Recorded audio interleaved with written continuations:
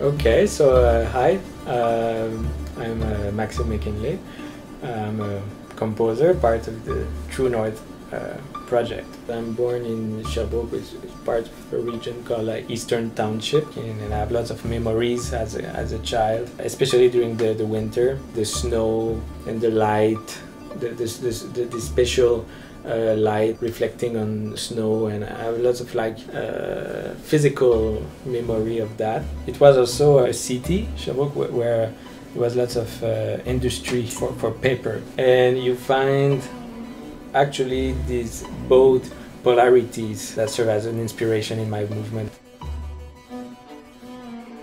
The movement I'm working on in that project is the second one, like transitoire, I would say in French. Like there's some kind of transition from the first piece by Dinouk and the third movement by Derek that are like extremely different. Go from nature to industrialization. I would try to gradually go from this like a mood A to a mood B. And at the beginning, I plan to work more with something more textural, more like a little bit more unpredictable. I want to use some wind sound that I plan to be performed by the brass section, just like blow in their instruments, like just air like that. I would like to finish with some kind of rhythmical vitality of something like really organized.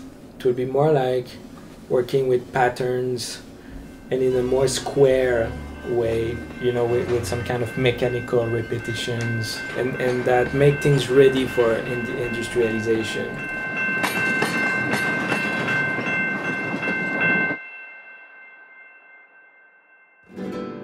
I was interested in the books of Nancy Houston. For me, it created a connection since the project happened in Calgary, and she's from Calgary, and she talks about Calgary. It's present in some of her books, and she also wrote about North. In French, it's Nord perdu. In English, I think it's losing North. So I went to a library and I took a few books. She talks about all these questions, like when identity becomes patriotism, because now there's too much of predefinition and you know too much who you're supposed to be and where you are.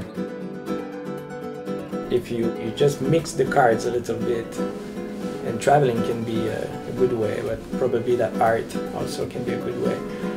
Things get like a little bit more complex and probably more interesting. I just keep that in mind, and I think maybe it will contribute to the inside world I am trying to build for that project.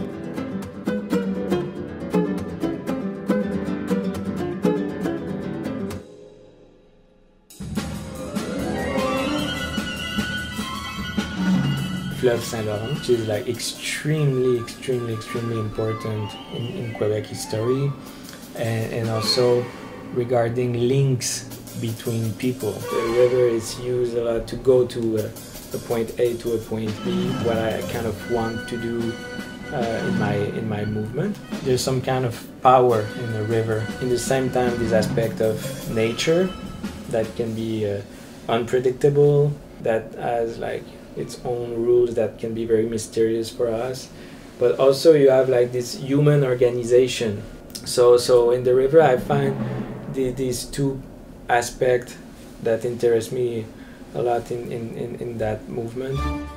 I really never like had a strong sense of one Canada. Like this is for me something that it just doesn't work. It's more like a mosaic of many things, almost like a patchwork, and I think it's more interesting that way. These 5 composers together like reflect that a lot.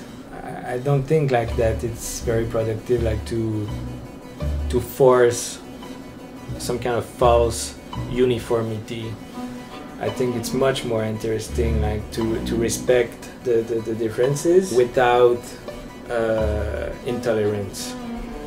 And that can sound like very, I don't know what, maybe politically correct, or, but so what? I mean, I think that it's a very, very rich way of interacting with each others.